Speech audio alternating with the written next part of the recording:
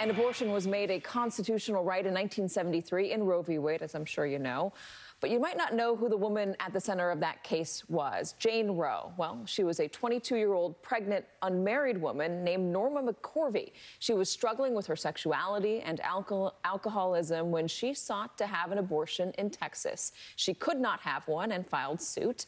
And as the case wound its way through the courts, she had the baby, and she immediately gave it up for adoption. It was her third child. Her two other daughters were also put up for adoption, and they were all unaware of each other for years. Only one of the daughters would have a relationship with their mother, Norma, her eldest, Melissa Mills, who was adopted by her grandparents.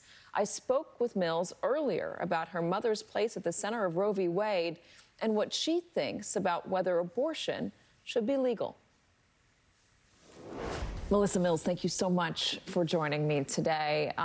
It is such a complicated issue, and your family and you are at the heart of this complicated issue. I just want to know, as you were listening to the arguments yesterday at the Supreme Court, what did you think? They're arguing, there's so many complicated issues they're arguing about, and it's like, I'm not a lawyer. I don't know how it's going to go. But I do see with the viability and all the complications of pregnancy, it's going to take away women's rights that we've had for over 50 years. And I feel like for what my mother also fought for all her life. So it's disturbing for my kids. It's disturbing for me as a parent, as a mother, as a healthcare worker, all those things. It's just real disturbing that we're going to step back. I think some people out there might look at you and think to themselves, you know, you were given up for adoption. You went to your grandparents, so you knew your mother. Your sister was given up for adoption. Your baby sister was given up for adoption. She was baby Roe, the baby surrounding this argument. Yes, ma'am. Given your relationship with it, some people might expect you to be pro-life, to be against abortion rights. Why are you not?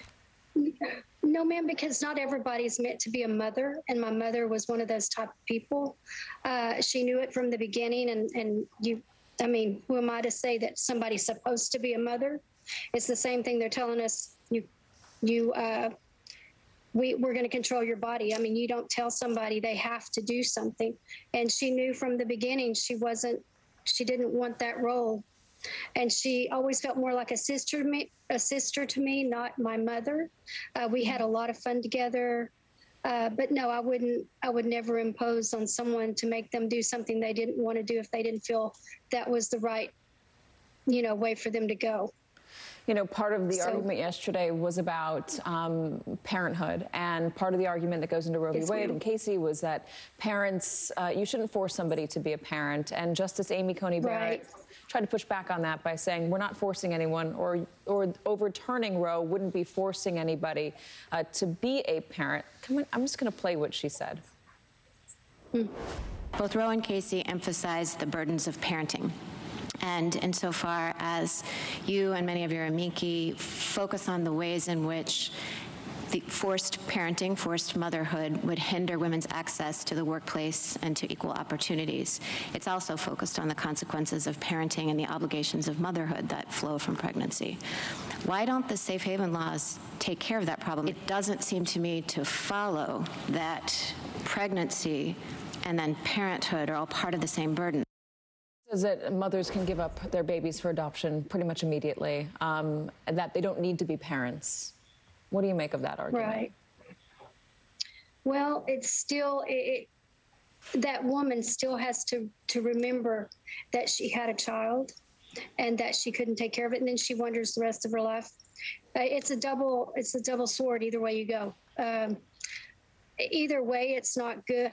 It's not good, but you also put a lot more burden on the woman having to carry that child full term and then giving that baby up.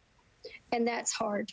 That's hard on your body, your psyche, and everything else the rest of your life. So either way you go, it's not a good situation. And that woman should have a choice on how she wants to live her life. I don't think that should be anybody else's decision but the woman who has that decision to make. The debate is so heated, and part of the reason why Josh Prager, who wrote the book, The Family Row, the book about you and your family, said he wrote it was because he wanted people to understand the arguments on both sides and the issues facing both sides, have a better understanding. How do you wish the national conversation would go? What do you wish people, how do you wish people would talk to each other about this? I wish they could see it for what it is. Women have come so far in society, and we've made it to the part where, I mean, we're there. We're equal. We're trying to be equal. Equal pay, equal rights, the same thing. We want everything. We want this. We want the stars. You know, we want everything. And we shouldn't be held back by, I don't like to say a mistake, but something that could hold our lives back and not let us move forward the way we want to move forward. I don't want to say the opposite sex they can move forward easier, but in a lot of ways they can. So that shouldn't be anyone telling a woman what they can and cannot do to move forward in life. Let me ask you that, because you mentioned men. When it comes to this decision, this issue, men don't play a factor. Men aren't being held responsible for having sex. There's no men mentioned. There's no men anywhere mentioned about any of the transgressions that have been. You know, it's always the women, and the women have to pay for everything, I feel like, in the long run. They're the ones held accountable, not the man. The woman is being punished for the sex, not the man. Yes, ma'am. That's the way it seems. Melissa, thank you so much for joining us, and thank you for lending your thoughts on this extremely complicated issue. I appreciate it. Yes, ma'am.